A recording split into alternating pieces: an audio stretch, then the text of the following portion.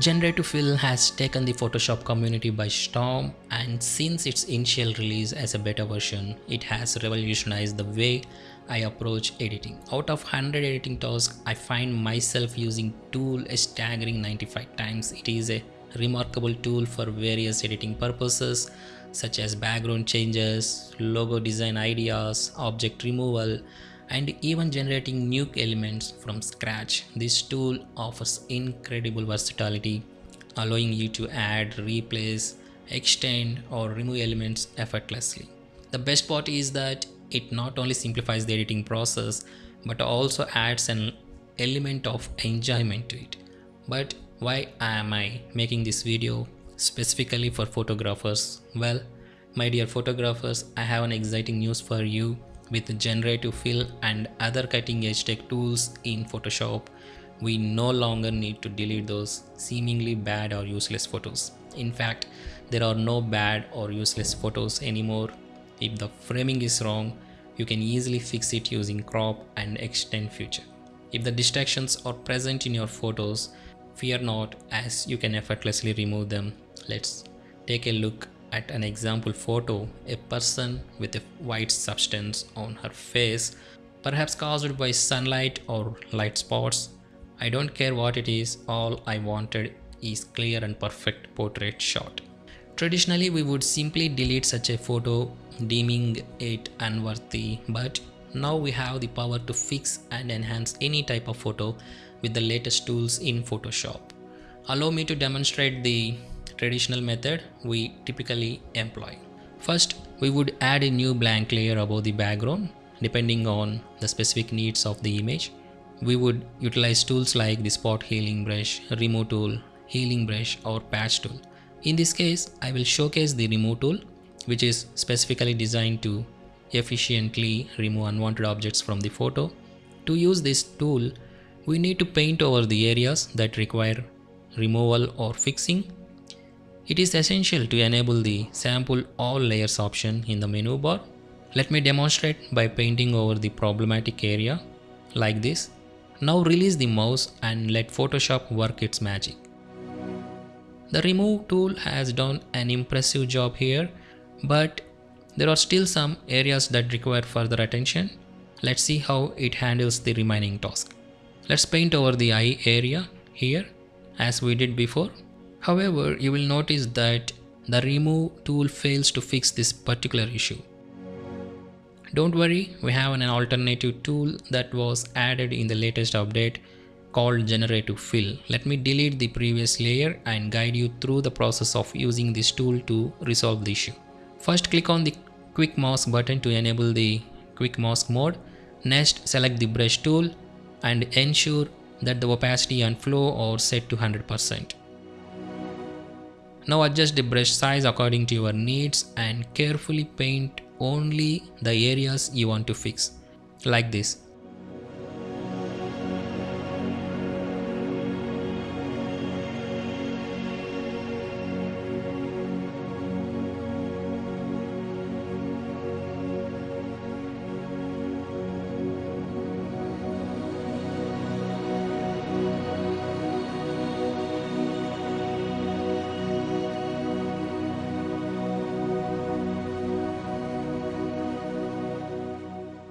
Once you have finished painting, click the Quick Mask button again to disable the mode. Upon disabling it, you will notice two changes. Firstly, there will be a selection around the problem area, and secondly, a contextual taskbar will appear. If you don't see the contextual taskbar, simply go to the window menu and check the contextual taskbar option. Now take a look at the selection. It has chosen everything except the problem area. However, we need to select the problem areas, so click on the invert option, which will reverse the selection. Now it's time to click on the Generate Fill button. In the contextual taskbar, you will see a text entry prompt box. Here you can describe the object or scene you want to generate in your image using English language only. However, So here is the tip for you. If you prefer the selection to be filled based on the surroundings in your image, then feel free to leave the prompt box blank. So I'm going to leave this text prompt area blank so that I want to fill the selection based on the surroundings. Once you have provided the necessary input, click on the generate button.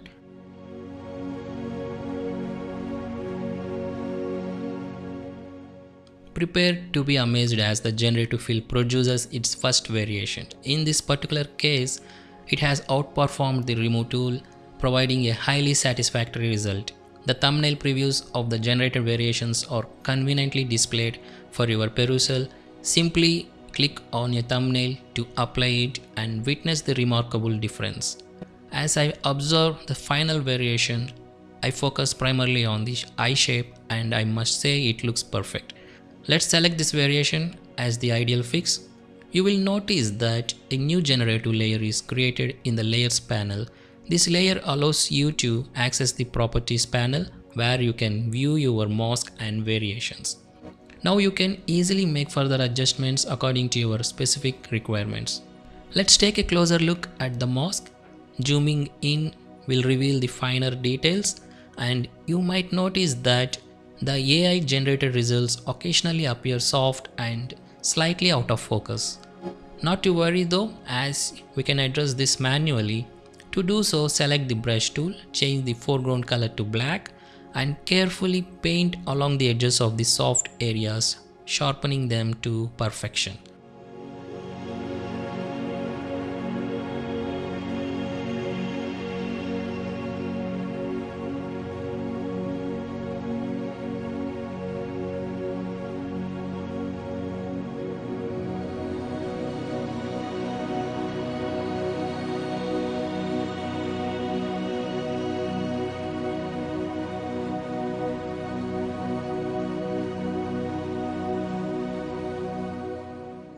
And there you have it, my friends, the before and after comparison.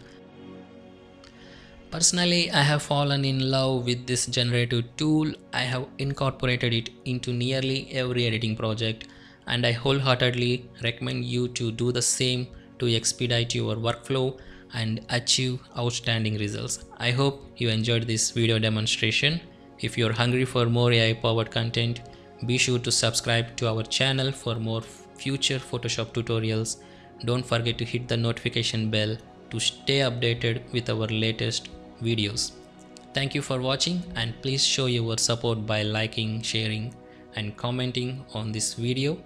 I appreciate your support. Until next time, take care, happy editing.